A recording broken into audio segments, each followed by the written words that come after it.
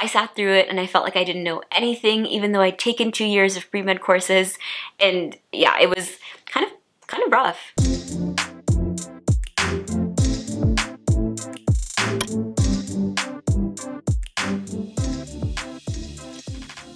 Hi friends, welcome back to my channel. My name is Suhini and I'm a first-year medical student at UCSF, and today I'm going to share with you how I scored a 519 on the MCAT. You may have seen my very first video on this channel, which was my 3-month MCAT study schedule. It's absolutely wild to me that now that's reached over 40,000 views, and I just so appreciate all the support you all have given me. I didn't share my score in that video because I was still applying to medical school at the time, but now I want to be transparent in sharing my score, which was a 519 and a 97th percentile at the time that I took it. And ultimately my goal is to help you get the best score you can with the time frame and resources that you have available to you. So today is a 2-year follow-up to that video, and I'm going to share with you all the insights about the MCAT that I've gathered during my first year in medical school. I'll share with you 1, the resources that I used to study, 2, my study schedule with a customizable template that I've linked down below and I'll share with you at the end of this video, and 3, what I would change if I could go back and do it again. Using what I share with you today, my goal is to help you score as best as you possibly can. But first, I want to mention the sponsor of today's video, Sketchy. If you didn't know, Sketchy is one of the top medical education resources that med students use to solidify their content knowledge during pre-clinicals. I personally have been using Sketchy since the beginning of med school, and it has totally changed the game for me in terms of memorizing those hard-to-remember details and facts that I need to know. Sketchy's platform incorporates a memory technique known as the mind palace. If you're a visual learner like me, you'll love seeing how Sketchy incorporates colorful, detailed images on their pictures to remember hard-to-remember concepts, facts, and just standalone details that ultimately you'll have to recall for larger picture clinical questions. As I'll show you in a second, there's pictures and symbols associated with concepts, and so when you remember the picture and the individual components of it, you'll also remember the associated knowledge. For example, if you've been studying for the Psych Socio section on the MCAT, you'll know that there's just so many things to memorize. While the other resources that I mentioned in this video will also definitely help with memorization, here's an example of a video outlining the psychosocial theory of development, which includes Erikson's stages of development. I struggle to memorize lists of information like this when I studied for the MCAT, but Sketchy takes you through these cute but also memorable character pictures associated with each of these stages. The infant crib shows toys with a trusting fly and an untrusting fish, indicating that infants aged 0 to 18 months are struggling with the crisis of trust versus mistrust in this theory. Likewise, the teenage frog is showing his ID card, as the theory postulates a crisis of identity role versus confusion during the preteen to teen years of 12 to 18. At the end of the video, Sketchy zooms out to show you the whole picture with each of the components, and when you study, you can actually test yourself using the symbols to practice memory recall of specific facts you'll need to know for the MCAT. It almost feels like a game, and it definitely makes learning and memory recall and fact learning much more fun. If you like using visuals, color, and emotion when you're trying to memorize things like I do, this might be a really great option for you. Here's a run-through of the courses offered on Sketchy MCAT right now. I think the videos on system biology and physics are also excellent, since these topics are also memorization heavy, and unfortunately because the MCAT requires intense memory recall of all the bio concepts and all the physics equations. If you're at all interested in using Sketchy as a resource to study for the MCAT, definitely check them out. You'll almost certainly be using Sketchy as a medical student anyway, and this is a really great introduction as a pre-med to a great product that you'll keep using in the future. If you'd like to support me and my channel and also get 10% off any of the Sketchy plans, so that means the MCAT course or the medical one or any of the other courses offered on the website, use my code SKETCHYSH for 10% off. Now let's move on to all of the different resources that I personally use to study for the MCAT. One of the main resources I relied on was a decent set of review books. When I studied for the MCAT in 2019, I used the Kaplan review books that came with a set of 7 books. Kaplan honestly was a great resource, and I'd recommend it to anyone looking for some content review books. I felt like they had a good amount of information to get the harder questions on the MCAT right, but at the same time it didn't feel too overwhelming with the amount of content they put into the books. I also had access to some of their online material and their practice exams, which I felt were okay in terms of the overall value that I got from them. Since then, I've learned about another great MCAT prep company called Prep 101, and they offer a full MCAT prep course. Now, full disclosure, I was sponsored by Prep 101 in the past, and I have a commission link linked down below if you'd like to check them out. I really like their product, and I think it could be a great resource for any of you who might need more externally structured learning during the content review and practice phases of your MCAT studying. If you'd like to hear more about my thoughts and comparisons between the two products in order to figure out what's the right fit for you, check out my previous video on Prep 101 versus Kaplan. Regardless of company though, I think the most important thing is to do your research and find a set of review books that works for you. Ultimately, these books will be your go-to source of information when you're learning the material and going back to review during your practice exams. Okay, so your girl's got some hefty student loans, and I really didn't want to spend any more money on MCAT studying than I absolutely needed to.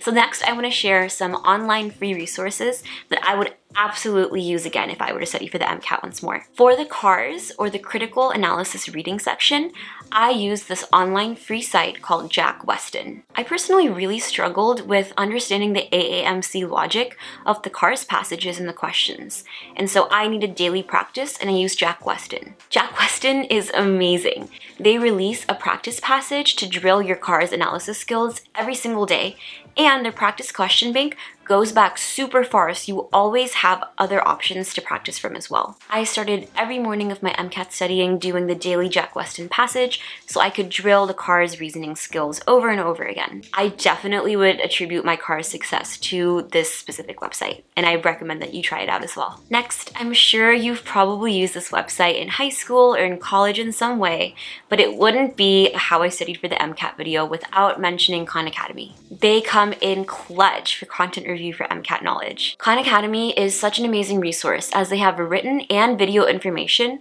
about all of the concepts covered in the MCAT, as well as an amazing question bank of practice passages to use. Now, I wouldn't recommend replacing your MCAT review books with Khan Academy, but rather use it as a supplement to learn new concepts in different ways. However, if you are looking to save costs where you can, Khan Academy definitely covers all of the MCAT concepts that you need to know for the test. It might be a better fit for visual learners or people who like using videos to study, but I would definitely recommend it as a supplement to the review books, not a standalone resource. I personally used Khan Academy religiously to watch videos on topics like physical fluids or the endocrine system as a second pass through those harder materials that I needed to hear a different way.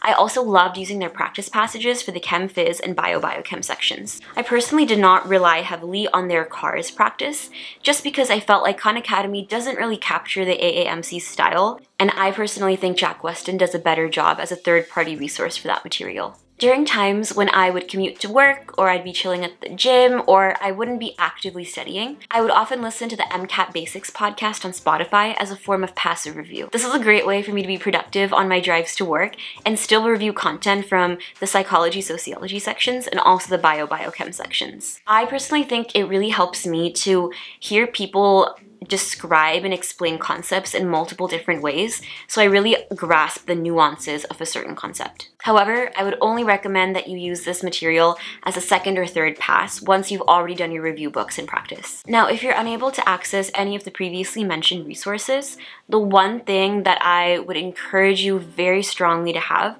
is all of the AAMC official practice material. This includes the question packs, the section banks, and now I believe there's 5 separate practice exams that you can use. I cannot stress enough how crucial having this specific material was to my success on the real MCAT. No matter how much time you spend studying concepts and doing practice problems, it ultimately only matters how you can apply that knowledge to the AAMC style passages and questions. The MCAT requires a higher level of synthesizing and applying information, not just basic recall, and ultimately I feel that the official practice material is the only resource that's going to truly capture exactly what you need to do on the actual MCAT. Honestly, I really feel like most of my learning happened in that last month of me drilling the question packs, the section banks, and going over all of the practice exams in detail. Through this, I developed a sense of the AAMC style logic and also honed in on the kinds of questions and concepts I needed to review more.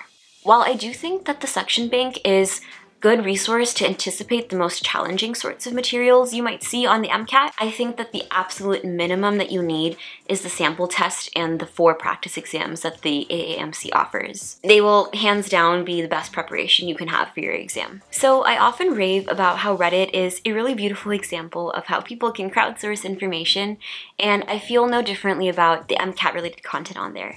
If you go to r/MCAT, you'll find that there's a ton of free crowdsourced information and a lot of support and mentorship from people who have already taken the exam. I do go into a lot more detail about the r/MCAT resources that I've personally used from Reddit in my video titled Free MCAT Resources, and I also have included a Google Drive folder link down below in case you would like easy access to that. The folder has a ton of informational PDFs that I've used from other MCATers in the past, and I used it to really quickly review key concepts and equations before my practice exams and also before my real MCAT. I'd really highly recommend you check it out, and also please share it to anybody else you know who's studying for the MCAT too. The more people that know about these resources, the better. Now, those are the main resources that I used to study for the MCAT, but I also feel like my organized study schedule played just as big a role in my eventual success when I took the real MCAT. I've linked my customizable study schedule down below if you'd like to use it as a template for your own study schedule. Now, it is view only, I'm sorry, but some people accidentally edited the original document when they were trying to edit their own schedule. You can make your own copy on your Google Drive folder and then edit from there. So I allowed myself about 12 weeks or 3 months to hardcore study for the MCAT. The first 2 months were dedicated to just content review. I would get to the library around 10 a.m. each morning and do 4 to 5 hours of really dedicated studying, and I'd leave around 2 or 3 p.m. each day. In this 4 to 5 hour block, I had no phone and no distractions, so it allowed me to really dig deep into the chapters that I had scheduled for myself that day, do some practice problems, and really marinate all the information that was in that specific chapter. And since I left at 2 or 3 p.m. each day, I still had a ton of the day left over to really enjoy summer, hang out with friends and family, and protect myself from feeling too burnt out. You'll see that I took the AAMC sample test my very first day of MCAT studying. And I did this because I really wanted to understand what I was getting myself into. I sat through it and I felt like I didn't know anything, even though I'd taken 2 years of pre-med courses. And yeah, it was like 8 hours long. I had no phone. I had one little tiny 30-minute lunch break, and yeah, it was kind of rough. But I sat through it, and it really allowed me to center myself and prepare for all of the grind and dedication and hard work that I knew it was going to take for me to ultimately be able to sit down and be like, yeah, this is something that I can totally do. I'd recommend that you take a practice exam within the first few weeks of your studying just to see where you're at and really understand what you're getting yourself into and also what goals you should be aiming for. The third and last month of my study schedule was definitely more of a grind. I arrived at the library around 7:30 to 7:45 a.m. each morning, and I was fully ready to start my practice exam at 8 a.m. each morning. The intention was to take my practice exams exactly the same as I would take my real exam. Now, I know that COVID has definitely changed a lot of the durations of the exams and also the starting times, it seems like, but I do think it's still a good plan to try and simulate your test conditions as much as possible when you take these practice exams. That means no phone, that means no distractions. I even was neurotic enough to literally pack the same lunch every time I took a practice exam and the same lunch for the MCAT. Then, after spending a day on the practice exam, I'd spend the next 1 to 2 days going through every single question.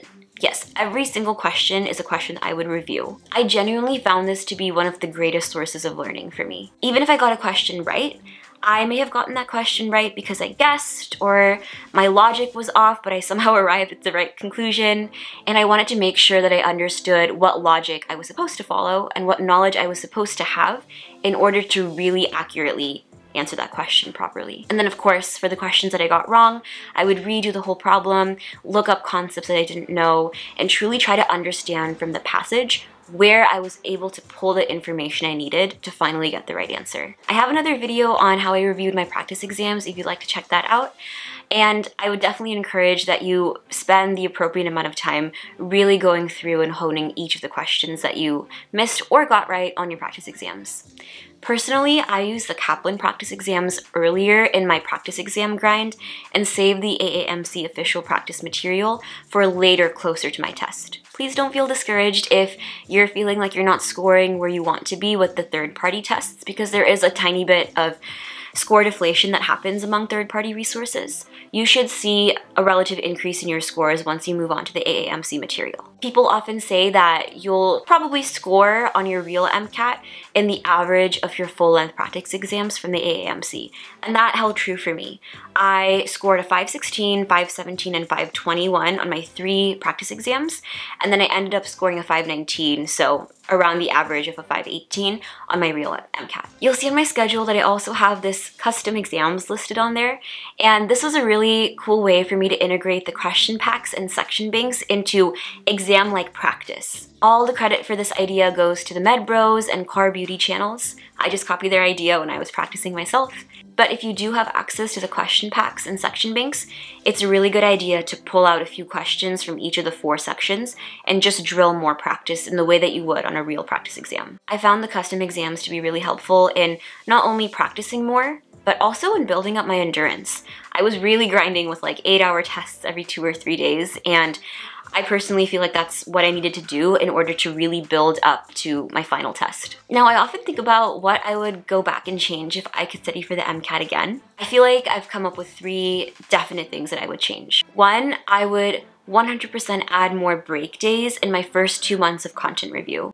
I personally feel like covering all of that content in about 2 months is very doable. I wish I had given myself a long weekend here or there, or a few more days off for my birthday. I really think that would have protected me even more from feeling burnt out during those first 2 months. Second, if I could go back and do my exam review again, I would definitely try to keep some sort of digitalized version of my notes. If you look at my video in the past, I literally have like packets, like stacks of just paper where I've written everything down. I wish I'd kept some sort of online note version of that so I could really easily Control F a concept and then see what notes I'd taken from the practice exams. Third, last but not least, I wouldn't place as much importance on the scores that I got from my third-party practice exam scores. I know when I was studying for the MCAT, I really psyched myself out with the Kaplan practice exam scores because they were a little bit lower than the range that I was hoping to score in. And I finally realized that they don't really accurately reflect the AAMC style. My score bumped up like 5 or 6 points right when I started taking the AAMC tests anyway. So don't get discouraged if that's something that you're noticing as well during your studying. I do want to mention one more resource before I end, and that's if any of the resources that I mentioned don't feel financially feasible for you to access, please check out the AAMC Fee Assistance Program. If you're eligible, you'll qualify for a reduced price on your MCAT registration and also reduced prices on all of the AAMC official practice material. And of course, you can always find an assortment of free resources on my channel, YouTube in general, Reddit, and beyond. Please reach out if you have any questions about any of that. So there you have it. That's how I scored a 519 on my MCAT. In all honesty, the MCAT score you get does not reflect on how good of a physician you're going to end up being, and really nobody cares about your MCAT score once you're in med school anyway. However, I recognize that it's an important obstacle for pre-meds to overcome in their journey to medical school, and I really hope that sharing all of the resources that I used to study will help you in your journey as well. I hope this was helpful, and please know that I'm rooting for all of you studying right now, or any of you studying in the future, maybe this summer. I am here to answer any questions that you have in the comments down below, or if you'd like to DM me on Instagram, you can follow me there and send me any of your questions there as well. I'm also accessible by email, and all of those links are down below. Please, if you could, leave a like on this video and subscribe to my channel for more content like this. It really helps boost my channel in the YouTube algorithm and reach more of you that are looking for resources and guidance in this path. I just ask that you share this video to anyone else if you find it helpful. Alright, sending love. I will see you all very soon.